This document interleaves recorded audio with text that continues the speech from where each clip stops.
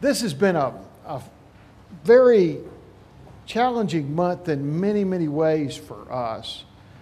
For me, as I've walked through the month, you know, there's what's taking place that everybody sees, and there's what's taking place that nobody sees. And I began December like you did on December 1st. But in my life, as far back as I can remember, even though I was the oldest, I didn't remember before it happened. Far back as I can remember, my younger brother birthday was December 1st. He passed away earlier this year. Part of what's rolled with me this month has been seeing pictures of my two grandsons in Charles' home, who are about the same distance apart as Tom and I were apart, and seeing some of their mischief at a distance. I saw that with Tom up close and personal. One of the memories that has come in this time has been a fun memory. We would ride forever to get, it seemed like it was forever. You know, when you're the kid in the back seat, no matter how far it is, it's too far. And I remember riding across the state of Texas with my parents. They always had the four kids in the back seat. We fought for the windows. And we usually fought for anything. But that's the way it was. When we got to grandparents' house, it was one of those houses that we thought was huge. Now, I've grown up and it's small and I'm huge. But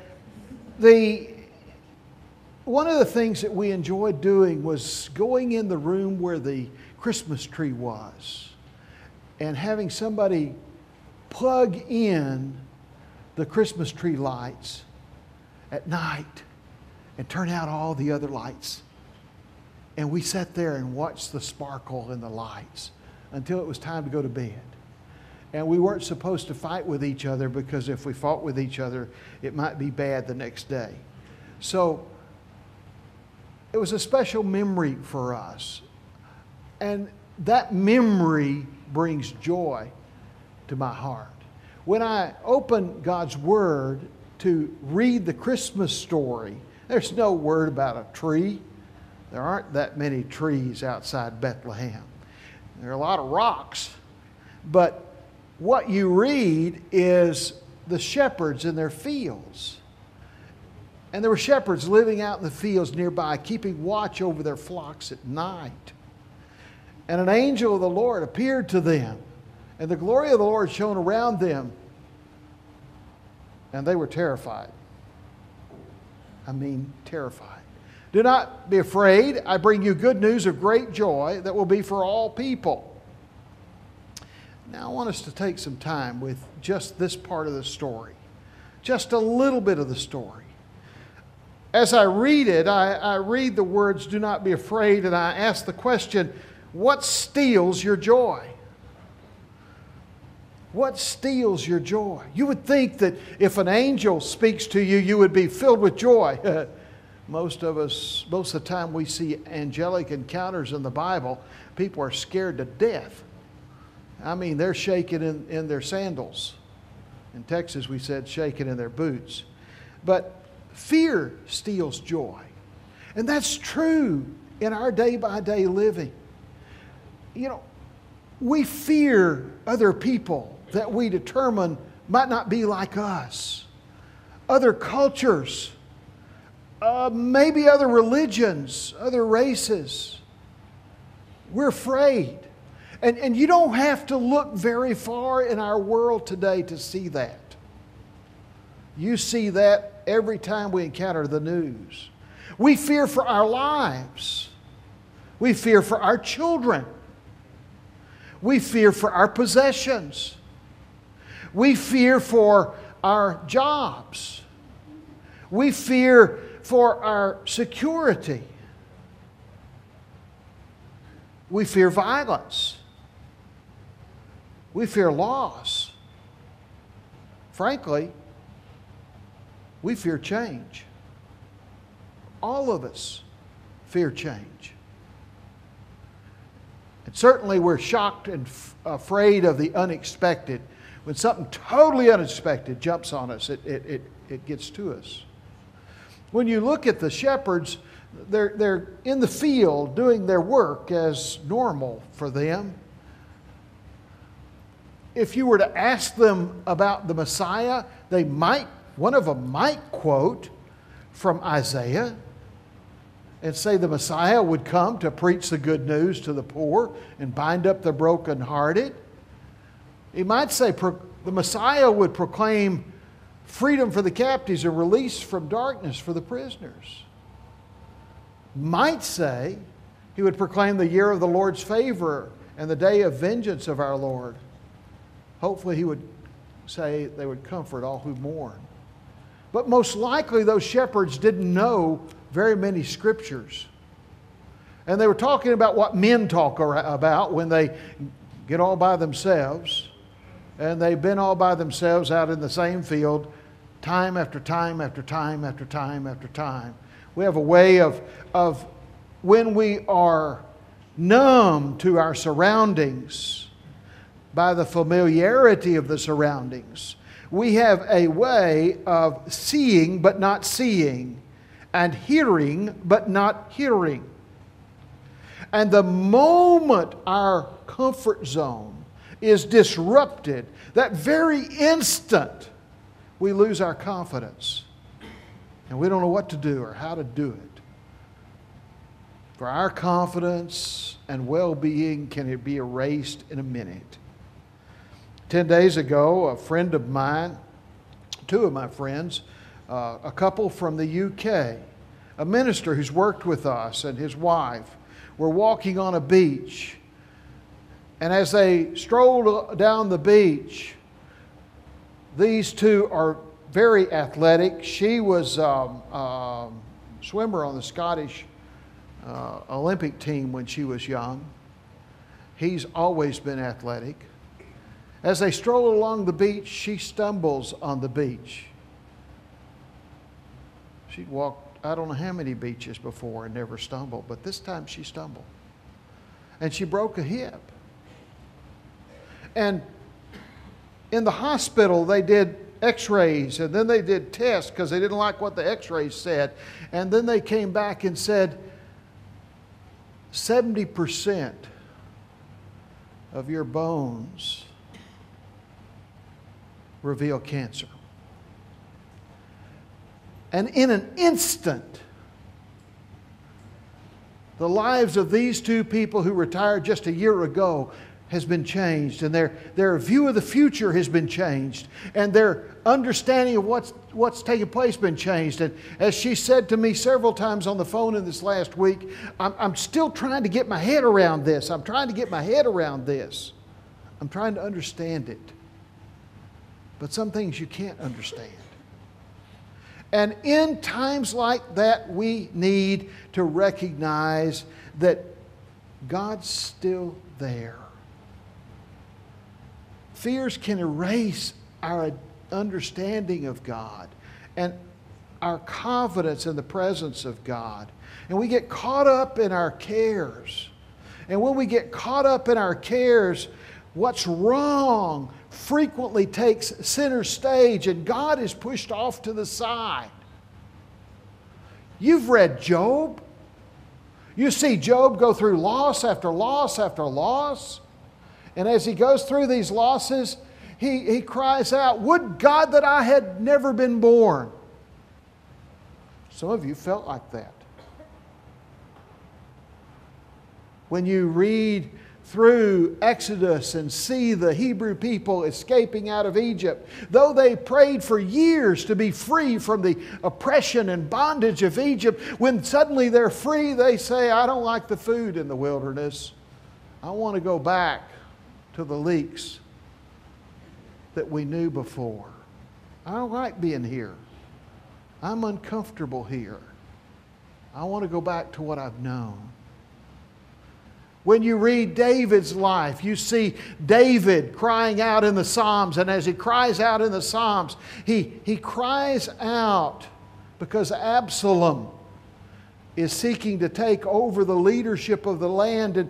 And David cries out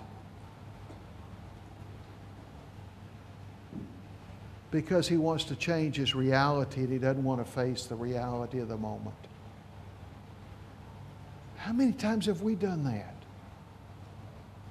The joy stealers are not just found wrapped up in a book that was written hundreds of years ago. The joy stealers live in today's world as well. And so we need to ask the question, what ignites your joy? As I explore the Scripture, I read the message of the angels. I will bring you good news for all the people. Good news. Now, first I have to look at who's delivering that. And you know, the messengers of God are not always seen as bearers of good news. I've walked in hospital rooms before to encourage, and the mere sight of me scared people to death. Literally. Literally. What they could see was what had been going on in their lives between the last time our paths crossed. And you could see it all over their face as they scooted across the bed. And I remember one man scooting across the bed and working on the wall, and he had heart problems. That's why he was in the hospital. And I said, you know, this may not be the best time for us to talk. I'll see you at another time. Good. And I stepped out. I didn't need to give him another heart attack just being there. But sometimes that kind of thing happens. Now, if we're going to ignite joy, we need to be open to hearing joy, and we need to be open to experiencing joy even in the midst of bad news. Some of us feel like every time we get bad news, God's mad at us. God's angry. But as the angels come, they come with a word of good news in the midst of these shepherds' great fear. Of course, the whole message of the Christmas story is a message that is filled with good news and fear. Another angel spoke in the book of Matthew, he speaks to Joseph, and Joseph is really, you talk about getting your head around something. Joseph's really having a tough time when Mary tells him the story of the angel and her pregnancy. And another angel speaks to Joseph and says, do not be afraid to take Mary home as your wife, because what's conceived in her is from the Holy Spirit. And he hears that, and he sees the angel, and he deals with his fears, but he still has trouble getting his head around it, and yet he doesn't argue, he doesn't fight back. The birth of a child always gives hope. I've welcomed 3 children into the world. And I'll tell you what, with every one of them, my hope and my prayer was that they would have a better walk with God than their daddy. That they would do better than their daddy. And their lives would be better than their father's. And I think part of being a parent is wanting something better for our children. And part of the hope that's wrapped up in the birth is wanting better. And part of the hope that's wrapped up in the Christmas story is the desire for that which is better for our world. And God's answer to that desire. The angel proclaims, I bring you good news of great joy. And as he does, he reminds us that we cannot experience the good news if we don't hear the good news. When Paul wrote to the Romans, he said, how can they call on the one they have not believed in? And how can they believe in the one whom they've not heard? And how can they hear without someone preaching it to them? Preaching to them that God's love is available to each of us if we'll turn from our sin and submit to Him. Turn from our shame and submit to Him. Turn from our fear and submit to Him. and recognize Jesus Christ alone as Savior. I have told you before of standing in the dirt of a little village outside the capital of Malawi and talking to a woman who had one runny-nosed child on her stomach and one runny-nosed child on her back and one runny-nosed child at her leg. And when I told her the story of God's love and asked her if she had a question, she said, "Will this give me hope?" Wow. How do I find hope? The message of good news is a message of hope. Of hope. I met with a man in this city who was a sharp man, very successful, had freedom with his time, could do what he wanted to. And his question was, what do you have that I don't have? And he wasn't looking for bank account. He wasn't looking for membership in a club. He was looking for something different. Something coming from the good news. I remember a red-headed drummer in Texas. He sat across the desk from me in my office, and I moved around and sat in a chair next to him, and he said, is there really any place in God's heart for somebody who's broken about all the commandments and who's done so many ugly things and who ruins relationship after relationship? Is there any hope? And Jim prayed to receive Christ that day. And that drummer took his drums to church. And he's been praising God ever since. And God's been changing his life ever since. I remember an ex-con named Arthur. Arthur stood about this high. He had shoulders about this wide. And one Sunday I baptized him. And Arthur was standing there in that baptistry. And Arthur had a smile literally from ear to ear. I don't know that I've ever seen anybody with that many teeth. And he grinned from ear to ear. And when I put him under the water, he was still grinning. And when I brought him up, his shoulders caught the water. And the back row of the choir they experienced a Methodist baptism because he just kind of washed them. And what you find in the journey is each of these came from a different place. And joy comes when we're aware of God's grace and God's favor. And it becomes real to us. Not just a word in a book, not just a message in a song, not just a word from somebody else, but suddenly it becomes reality in our hearts and our lives. What ignites joy? Seeing life touched by God, experiencing the touch of God. Well, how then can you have this joy, this good news of great joy, as the angel said? Joy grows out of the Greek concept of grace. It's part of this foundation. And so when you look at joy, you're talking about a state of mind or a posture of the heart, of the soul. And when you talk of joy, you talk of it as a gift from God, but also a gift to God. For as part of the fruit of the Spirit, we want to walk in the joy of the Lord. Joy is a result of the forgiveness of sin and our commitment to Christ.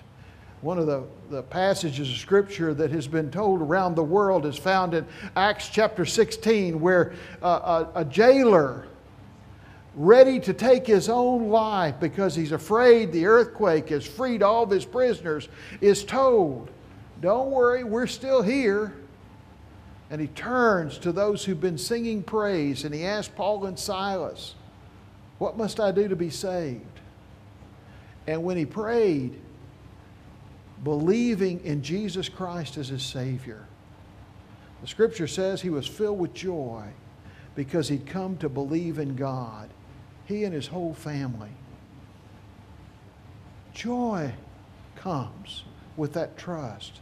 Joy is a result of a personal relationship with Christ. When Paul wrote the Romans, Paul said, "May the God of hope fill you with all joy and peace as you trust in Him."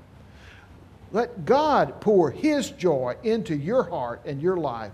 Joy is a result of the constant awareness of God. David talked of this in the Old Testament.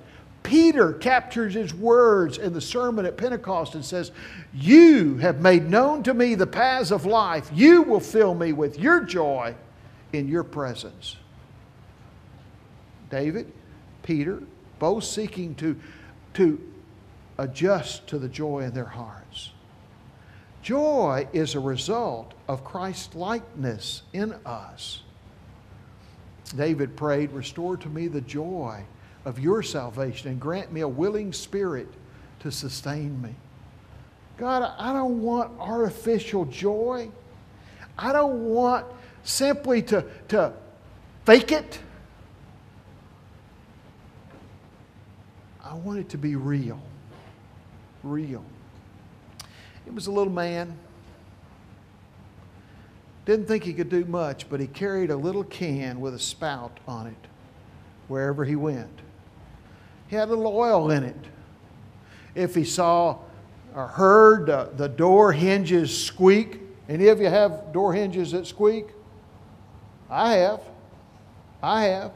If you heard those hinges squeaking, he put his oil on it. He didn't ask for anybody's help or permission. If he went through a gate and it squeaked, he would put oil on it. And he was constantly filling up his little can, constantly ready to do what his one job was. And he carried it everywhere he went. And that was his task. That was his way. That was what he chose to do. Why?